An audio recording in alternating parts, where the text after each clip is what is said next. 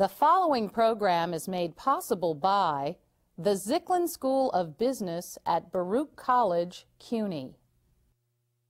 When CEOs cut corners, manipulating their company's earnings so their stock prices go up, the last line of defense is the auditor. Those little guys with the green eye shades and the plastic pocket protectors are supposed to fend off corporate wrongdoers. Of course, as Enron, WorldCom, and other corporate implosions have shown, the auditors weren't doing their jobs either. Since those scandals erupted, a lot of changes have been made. Are they enough? Is the accounting industry to be trusted again? I'm Sarah Bartlett, and this is my topic today on USA Inc.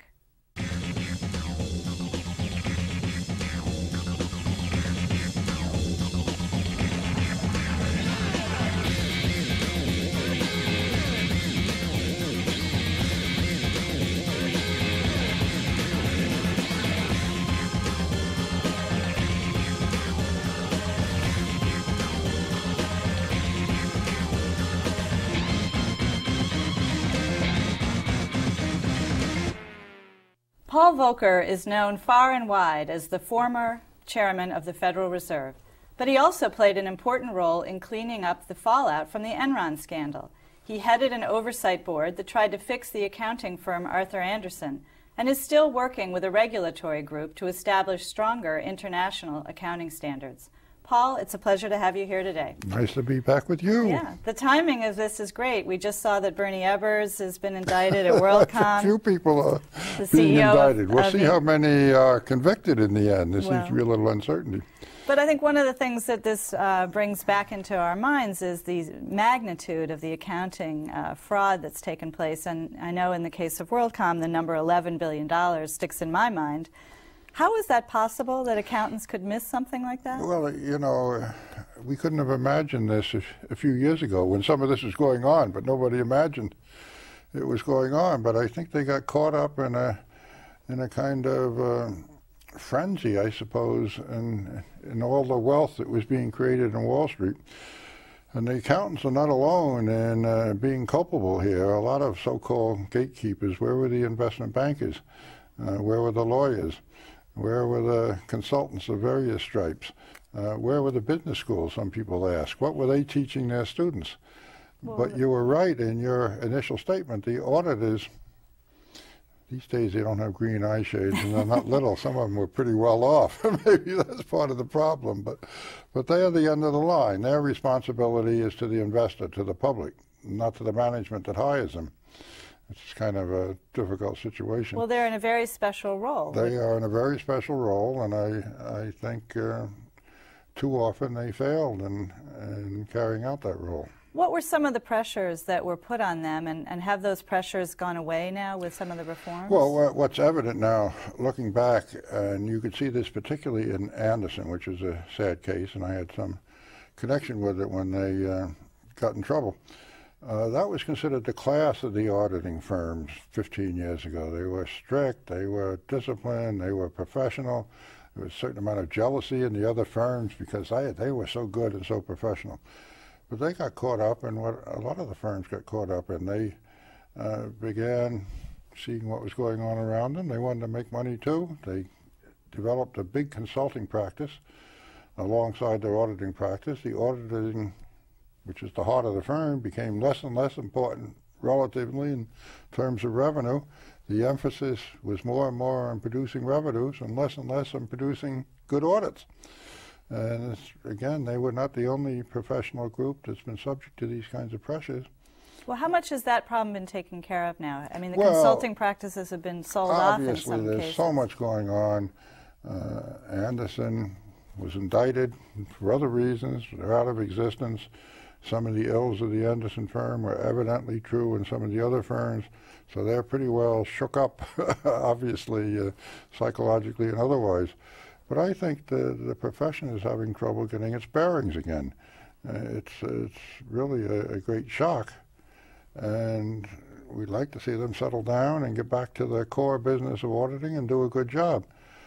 They're going to be forced to, I think, because of the so-called Sarbanes-Oxley legislation, a very sweeping piece of legislation that grew out of this, that is primarily directed toward maintaining some discipline on the auditing profession. It's too bad that that had to happen. Nobody likes to see that kind of really very intrusive regulation. But one of the things that I think has changed is to the extent that they've lost some of the revenues that came from consulting practices, are they not under more economic pressure? And will that well, right now, they are in a position to charge more for their auditing, which isn't entirely bad, but some people think that auditing kind of became a loss leader to get the consulting revenues. In some cases, I suspect that was true, but in any event, the auditors were not very well paid, in my judgment, for the auditing job for some companies in particular that have enormously complex financial operations in the best of circumstances. And if you're going to do a good auditing job, it takes manpower, it takes skilled manpower, it takes time, and I think it just was not being done adequately. So now they're getting to charge more, and I think they're very conscious of the fact that they have to maintain their reputation. But what about the pressure from the corporate side? Has that changed? I mean, I've never heard a CEO say, man, give me a really tough audit, and I want to pay more for that. Well, but I think some of them, in retrospect, wish they had had a tougher audit. You know, you would think ideally that a chief executive officer wants to know what's going on in his company, and he better know if there's any trouble. But to deal with the particular problem that they may not be anxious and kind of have a feeling they want to bend the auditor to their will. Sarbanes-Oxley in good corporate governance now more and more demands that the auditor is the province of the auditing committee of the board of directors. And the auditing committee of the board of directors has to be independent in stature and in fact, and different from the chief executive, different from the chief financial officer. They clearly now have the responsibility to hire and fire the auditor. And if they had that before in name, they didn't have it in substance, because they would usually take the advice of the CFO or the CEO.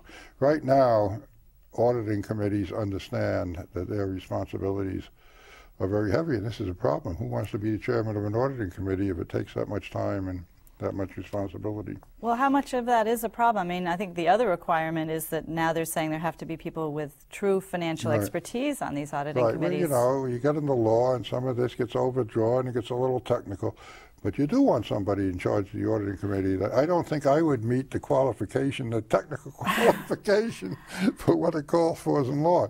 But you want people to have some financial understanding and background. So I think it's appropriate that there is some emphasis there. But I think, you know, you get a big, complicated company now. If you're going to take on a job as chairman of the auditing committee, you've got to be prepared to spend a good amount of time on that job. It can't be a little part-time job where you go to a director's meeting every 2 months. Well, are the laws too tough? I mean, are you suggesting that Sarbanes-Oxley went too far? No, because I was a great supporter of Sarbanes-Oxley. I think it's unfortunate it was necessary. And it creates some burdens, but you had to get this mindset and kind of lax performance turned around. You kind of have to hit people over the head if they're going to change. Even now, I think there still is quite a lot of denial in the business community or even among auditing firms.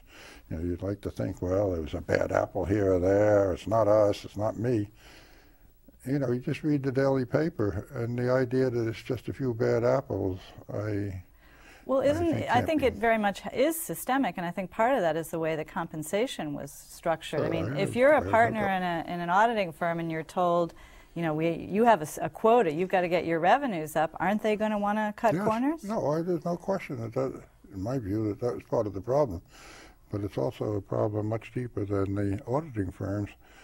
I think there's a problem in remuneration practice and compensation practices right through business.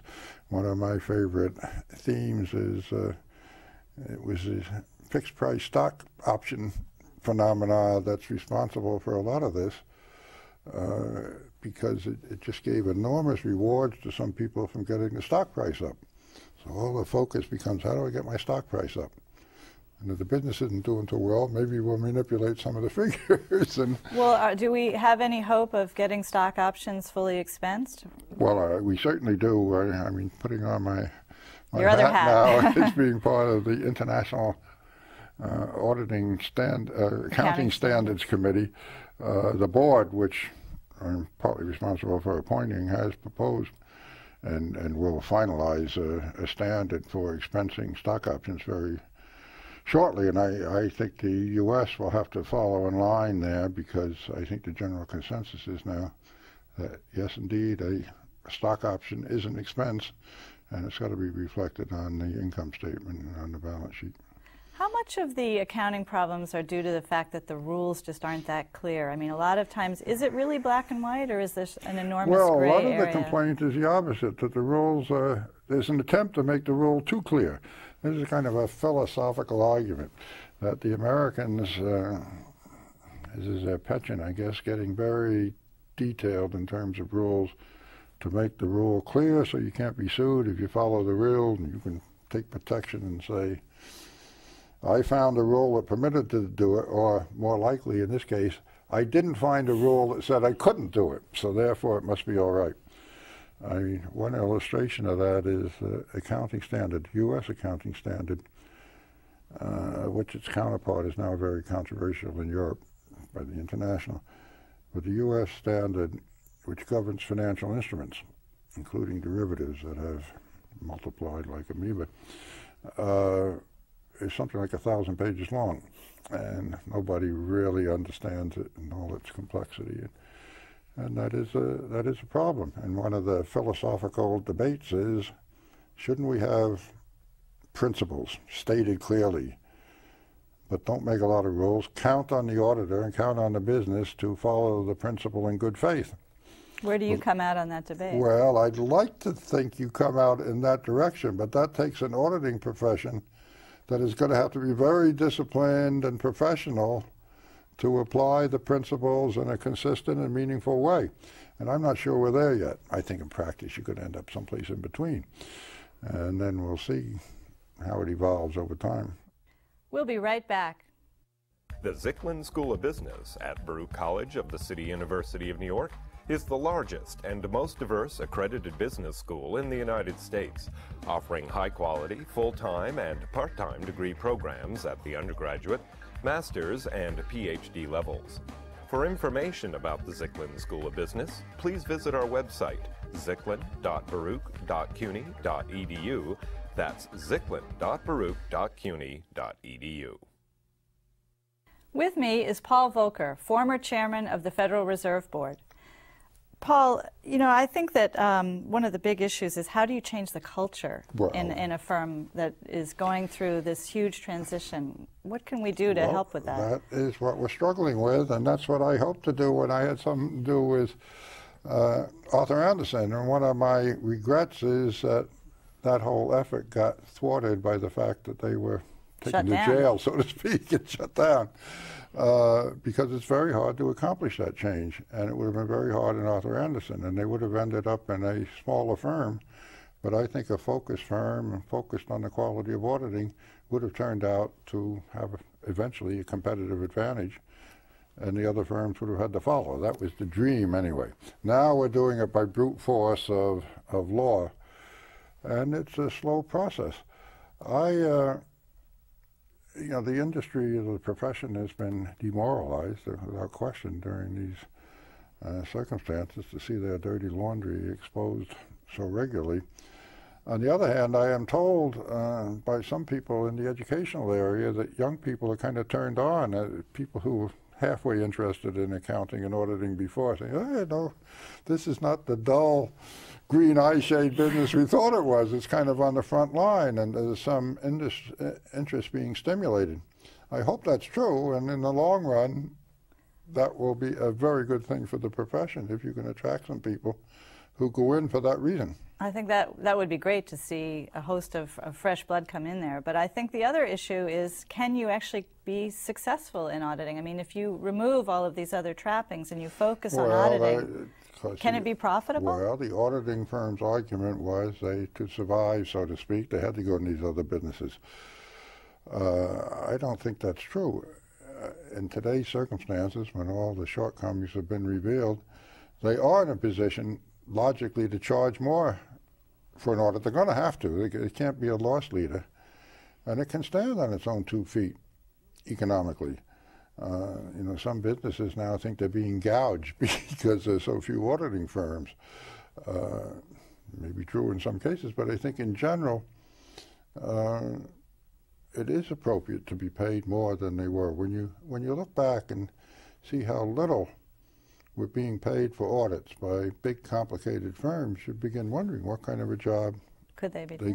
Could they have been doing? Well, there's a classic example of a tax shelter that was being considered. I think it was by KPMG, and there's a whole series of memos that's been revealed where they looked at it and they said, well, we can charge so much for this tax shelter that we're not going to bother to tell the IRS about it, and if we have to pay the penalties, fine. They're tiny by comparison. How do you get people to stop thinking this way? This seemed to me rather clear in the first look I took, that one of the big conflicts of interest in the auditing profession was this aggressive tax planning for tax shelters, where they were selling something that they were being paid not an ordinary auditing fee, but something in excess of that. So where does the talent go? Where does their incentive go? Where does their interest go? It goes in that direction. And it could be a complete conflict of interest, because then they're called upon potentially to audit their own and yet this went on. This was clearly, people at the top didn't say this is wrong. One of my little disappointments is that there was not an explicit demand in Sarbanes-Oxley to eliminate that kind of tax work. They do have a catch-all that says the new Accounting Oversight Board or the SEC could eliminate it by regulation, and I hope the SEC kind of kicked it over to the new Accounting Board. And I would like to see them act in this area, and this publicity that KPMG, unfortunately for them, has been getting ought to help that, but it's not. They all do it. How do you feel about the new oversight board? Do you think it can? Does it have enough resources, and can it really be effective? It's going to take some time to build it up, but I think it's got the leadership is there to make a effective and potentially a vehicle for restoring the kind of auditing profession you'd like to see. It really is a sorry thing that you had to have an official body step in to oversee what should be a self-regulated profession, but the self-regulation had, I'm afraid, fallen down. So when you add all of these changes up, you have no longer the self-regulation. You've got an industry board that is really going to hopefully look hard at these folks. You've got directors who are being more forceful. You've removed some of the conflicts. You know, you at one point said the accounting industry is in crisis, but it sounds like, can we relax now? Oh, I said it was in crisis before. I'm very proud of that. Before all that Before it all erupted. And I think you nailed it. I think it's been demonstrated. But how are we now? I mean, can investors feel secure? I think we're in flux now, and you know, it's a period of some uncertainty, but I hope that it will settle down, because there is indeed a recognition of crisis. And a recognition, however resisted, however uncertain, that changes have to be made. I think a lot does rest on the new oversight board, and they are still in the early stages of staffing up and getting things done, but I think they're going to have an impact. It just seems to me that there's so few of them, and they're such a large industry to be policed. Well, that is true, but there are very few firms to be policed now, That's and true. the big ones. And one of the complications, those firms are all worldwide, and they're in varying degrees rather loose conglomerates of what used to be national accounting firms. And one exception to that really was Anderson, which is more unified, but they weren't completely unified either. And so it's harder to get consistent discipline across the profession. But I would really emphasize, I think the difficulties of the auditing accounting profession are reflective of much wider difficulties in society. And no argument here. I think it's just important to look at everyone, and we're in this series we're looking at everybody who's contributed to this mess. I think the concern with the consolidation is, what's this done to competition? I mean, if you've only got 3 large accounting firms left, and one of them is saying, you know, we view this matter in a slightly more relaxed manner than our competitors do, won't that continue to attract clients, and won't that put the competitive pressure on the others? There's so few of them now, I'm not so sure it's a question of that kind of competitive pressure, although there may be some, but there aren't many options for a company anymore. It's difficult for them to kind of discipline their own auditor, because where else can they go? Now that's got some good and bad effects, because it's hard to fire an auditor when he says, no, this is the line you cannot go over. It's harder for the company to threaten. Right. Where else are they going to go? They have no place to go, because they may be using one of the accounting firms for other services, and it would be a conflict to take them, or some firm is not very expert in their own industry. So when you're down to 4 firms, it really does limit the options. I don't know what you can do to create more. They are big international conglomerates now, and there is a lot of overhead involved now in terms of the amount of automation and electronic assistance and training that it takes. It's going to be hard to develop a real competitor. When you were involved with Arthur Andersen, did you hear stories about the kinds of pressure that auditors felt they came under from corporate clients? Oh, yeah. Anything that surprised you or horrified you, or was well, I mean, I guess I was surprised by the extent of it, but there's been a lot of stuff written about this, and some very good books written about it. But you know, I'm still interested. People still come up and tell me how it was, and again, not just in Arthur Andersen. This was endemic in the industry, and you know, people in Arthur Andersen or outside Arthur Andersen, more importantly, would say, gee, we hope you can do something here, because it's really gotten pretty bad. Well, I think what it's shown is how critical, I mean, auditors have tended to be a somewhat overlooked profession. They haven't, No you know, question. and I think what's clear is without proper books that we can trust, how do you figure out where to invest? That's the whole object, and we'd like to make them consistent around the world, which gets to my other little assignment now, which is in a point of some delicacy. Not crisis, but it's in a nice point of inflection, because you've got to get agreement of a lot of countries, and most importantly in Europe.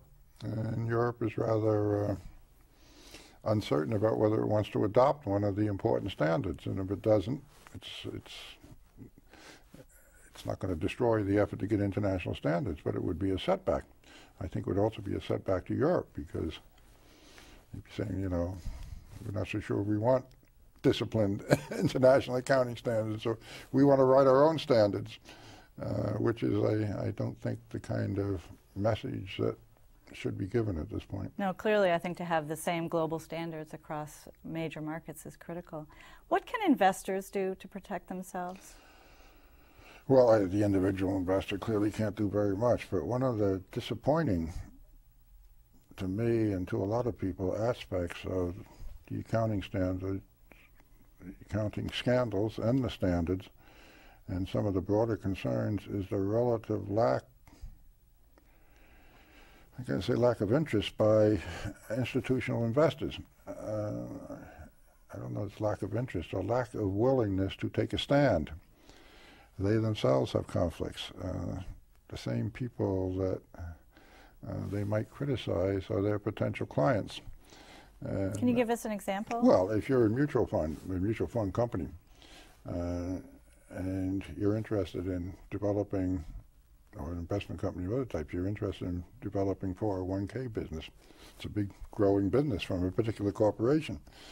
You're going to be very eager to be on the side of those demanding different corporate governance standards or demanding different auditing standards, when you, at the same time as maybe hopefully soliciting business or hopefully getting business from that company.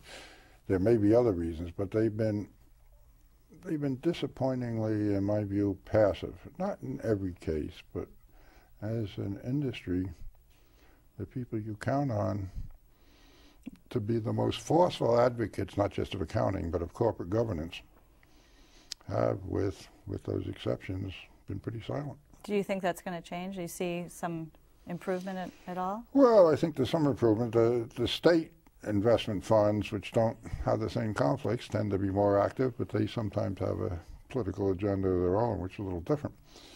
But it's changing some, but it's been, you know, really. Well, the consequences of their passivity are clear. Do you think that the consequences to the accounting industry have been sufficient? In other words, if you mess up and you have an Enron on your hands. Have people been sufficiently punished? Well, psychologically, even if they haven't been directly attacked, and some of them are under direct attack, they've been pretty punished. But they are punished in the sense that one indication is their insurance fees have just escalated. An important part of their whole cost structure now is the amount they have to pay for liability insurance, which is symptomatic of something's the matter when you have to pay that much for So that's insurance. one way to put a cost on it. Thank you, Paul, for joining us today. We'll be right back. Some people think of New York as the world's second home. The City University of New York, with students coming from 90 countries and speaking more than 155 languages, is the world's first university. Find us on the web at cuny.edu or call us at 1-800-CUNY-YES.